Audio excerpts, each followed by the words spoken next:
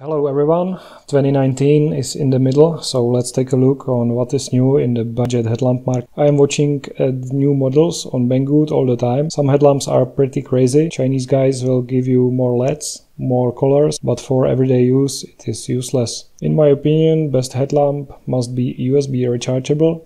It should be able to shine long and wide at the same time and be light. These new models were missing USB, combined mode, or they were heavier than my top pick from 2018. So my list is the same as last year. Lightest is this one. It has 1200 mAh battery. It is great. I sold them a bunch. Nobody complained. Link to my test is in the description. Unfortunately, they are not on Banggood for $7 anymore, so we will have to take a look at eBay and AliExpress.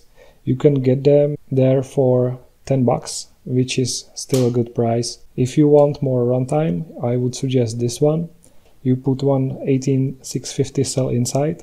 So for example, with my favorite Panasonic NCR18650B, 3400 mAh, you will get almost 3 times longer runtime. A link to my test is in the description. Banggood has it for $10, eBay and Ali for half of that. You will have to buy batteries separately, which is $5 more.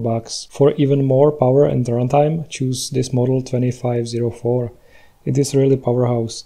A link to my test is again in description. It runs on two 18650 batteries. Banggood sells them for $15, eBay and Ali $12. There are version A and B. A can shine long and wide at the same time. B can be turned on and off by waving hand. So it is up to your decision. One more look at complete table of headlamps I tested.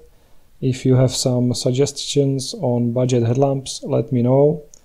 Enjoy the summer. Cheers.